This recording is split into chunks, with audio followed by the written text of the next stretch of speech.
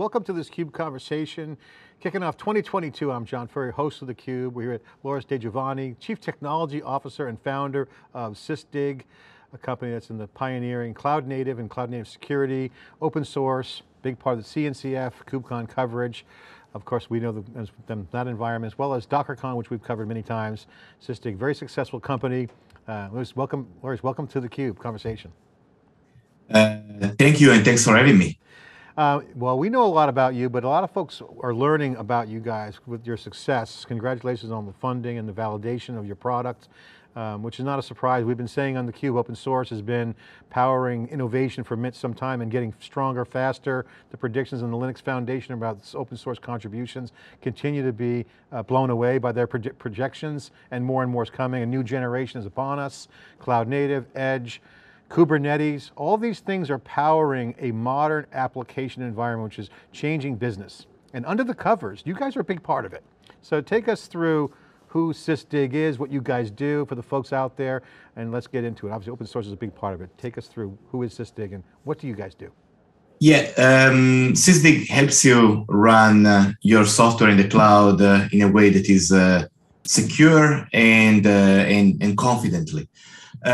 We have a solution, a security solution that covers containers, cloud, and Kubernetes. And we cover you in the life cycle of modern applications. So the Sysdig security platform helps you secure application in a way that ranges from, like shift left and CI/CD and finding vulnerabilities in your CI/CD pipeline to runtime security that is very important in the cloud, in particular with, orchestrated infrastructures like the ones that are run by Kubernetes. And then of course, everything that has to do with forensics, threat hunting, and so on. And the world is changing, security is changing, and Sysdig is one of the startups, one of the companies that is at the forefront of true modern cloud native security. So I got to ask you, were you sitting in your backyard one day thinking, hey, I'm going to start a company? How did this all come together? I mean, the origination story, because we saw open source, we saw, even before CNCF was formed, you saw what cloud was doing. Again, you saw OpenStack and all these other things happening around technology. What was the driver behind the founding of Sysdig? And then how did that progress? Because again, there's an open source component here I want to get into.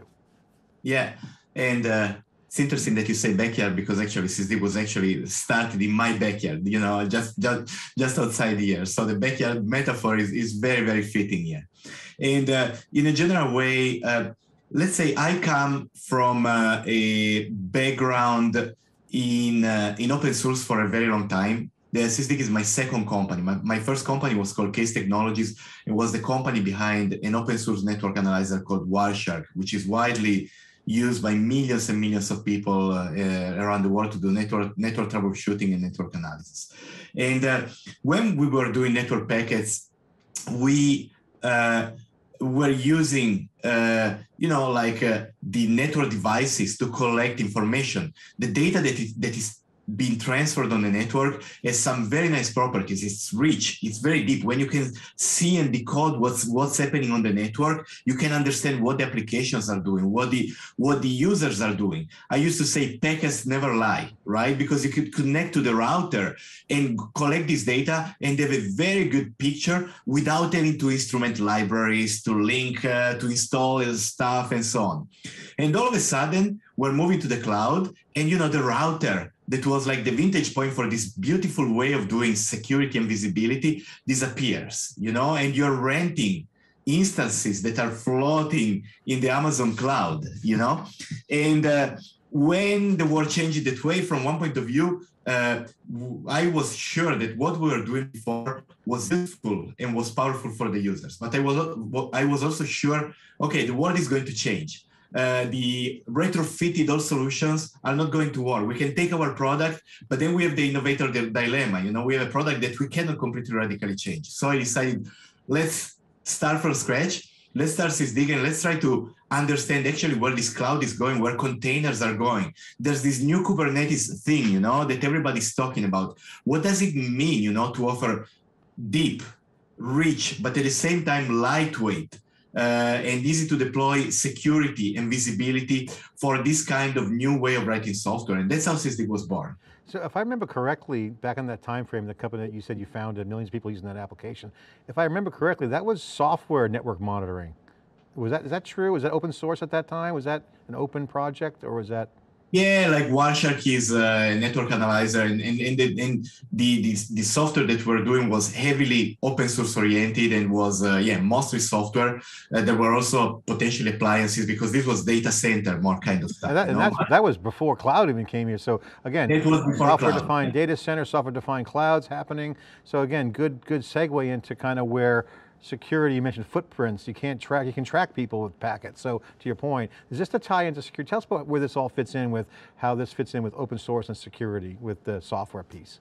Yeah, when starting Sysdig, essentially the idea was let's learn from our prior life. So, I always say that every new wave of technology is built on the shoulders of the previous one, and you never reinvent anything. You just apply it, and evolve it. And the same thing we did with Sysdig, so we learned what was working with our previous approaches that were based on observing the application's behavior by looking essentially at network traffic, but we adapted it to modern infrastructures. And open source was our mantra before with Wireshark and became our mantra with Sysdig. Sysdig, the company name, comes from the open source tool that we released, was the first thing that we released in our company. And then a few years later with Falco, which now is the premier open source project that was created by Sysdig and is now part of the CNCF. It's an incubating project,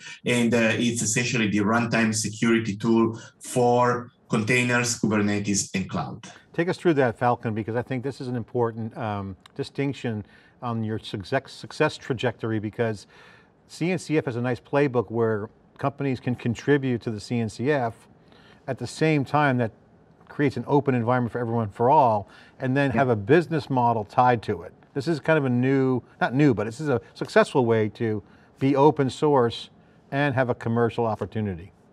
Yeah, and very much, the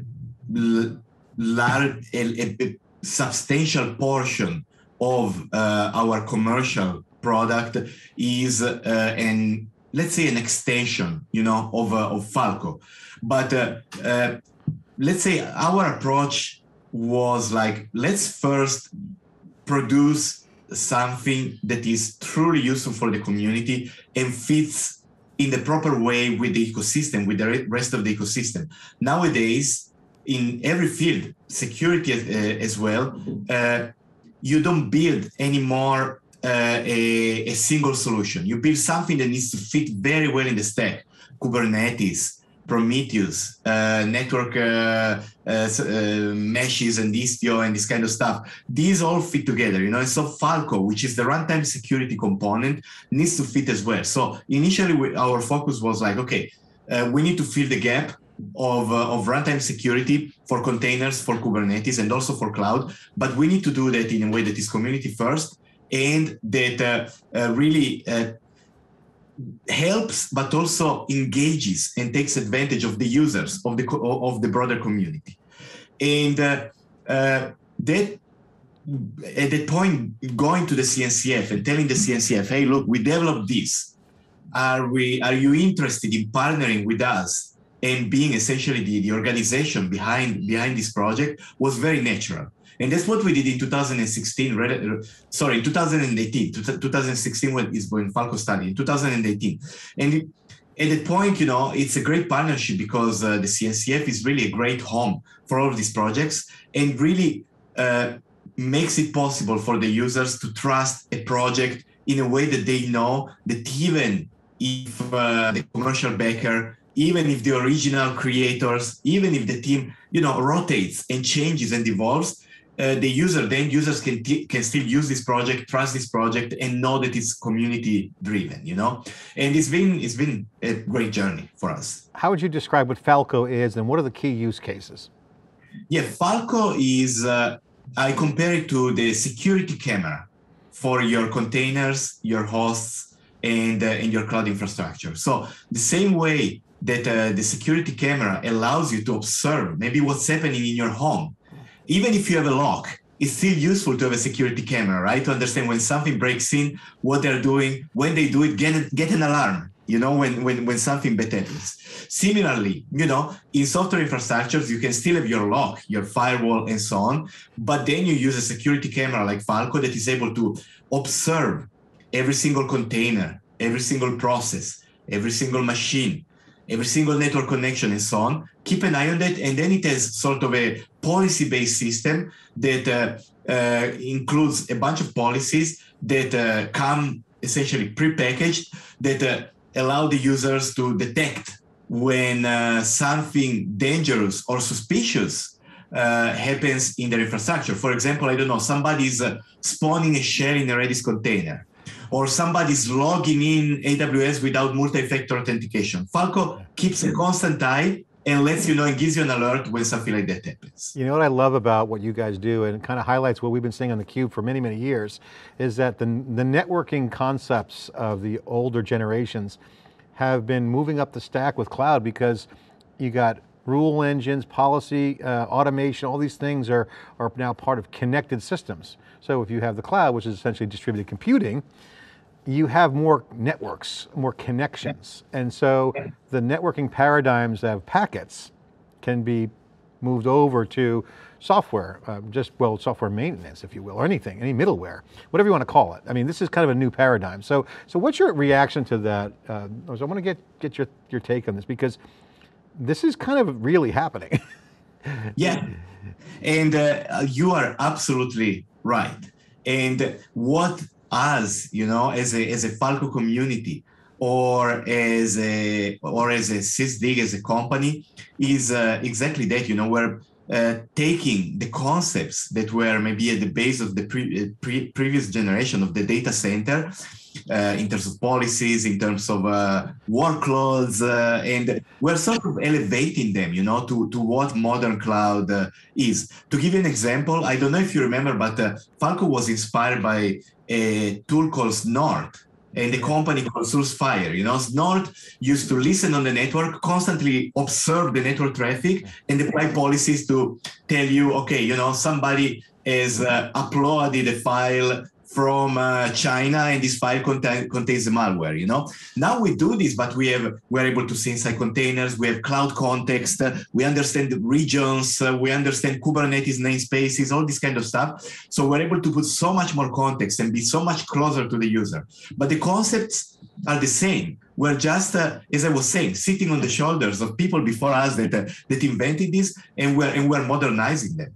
Well, this is what refactoring is all about. This is the benefit of the cloud. I think this is why a lot of the cloud native success is happening, because companies are realizing that they can actually not just re-platform in the cloud, but actually refactor their business. Yeah. Completely different, using other paradigms, and not necessarily rip and replace or just cut and paste. They can take concepts and codify them in their workloads, not necessarily general purpose. So again, key cloud concept, and only going to get stronger with the edge developing. So again, more and more complexity, connected complexity. Yeah, complexity that more and more you manage through automation, right? Which is another key concept in the cloud. So we are able, as a market, as a community, to have and manage more and more complex infrastructures, because we have tools that are able to automate, to take care of stuff for us, to potentially remediate, which is another big theme, in modern security for us, and so on. And of course, again, companies like Sysdig try to really read these and apply it in a proper way that can be the most possible useful. And hackers love complexity, right? So, and love chaos. And so unless you tame that with really good software, this is the key challenge, right? Yeah. You need to manage chaos, and you need good software to help you manage chaos. All right, final question for you. How is Sysdig and the Falco community working with AWS? Yeah, in a number of ways. One of the beauties, as I was telling before, of essentially being built on an open source project like Falco is that you can really work together with cloud providers like AWS with mutual advantage. For example, AWS has and team members, at Amazon have done many contributions to Falco and the build system, in the integrations and so on. We partnered as Falco community and as Sysdig with AWS to offer proper support for Falco and for Sysdig products on Fargate. Which is, managed containers are the future, are very powerful. Everybody wants to go there, but then you need to make sure that you are covered, from the point of view of security, from the point of view of observability and so on. So Sysdig and AWS work together on doing a ptrace-based implementation. This is a technical thing, but essentially it means that a tool like Falco can give you its detections, can be the security camera for Fargate as well. And in a general way, Amazon is a great partner for us on a daily basis, as a community and as a company. Lawrence, you got a great company there, and again, it's great to see you guys grow from the beginning and how the wave is here. As I say in California, you guys are riding the right wave, and I think it's just the beginning. I think you're going to see more and more security be programmable, built in, automated, under the covers, invisible, but working, and I think the same is going to be true for data and other things. So a lot more to do, and again, it's distributed computing, we've seen this movie before, but not in this environment. So new tools are coming and you guys are a big part of it. Thank you so much for coming on theCUBE and sharing what you guys are doing and the technology behind Sysdig. Thanks for coming on. Thank you very much, and thank you for the great conversation. Okay, this is theCUBE. I'm John Furrier, your host for CUBE Conversation with Sysdig. There is Degioanni, CTO of Sysdig. Thanks for watching.